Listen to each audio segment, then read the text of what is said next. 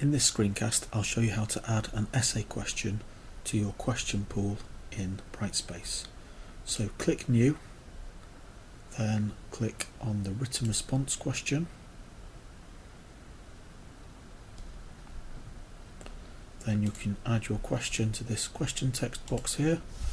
So I'll just copy, paste my pre-prepared question in there. Again, you can change the points value associated with this. You can select to enable the HTML editor for the students to use in their response, and there are various options that you can add. For example, you can customize the size of the response that you're going to get. Okay, so I'm going to put much longer expecting an essay.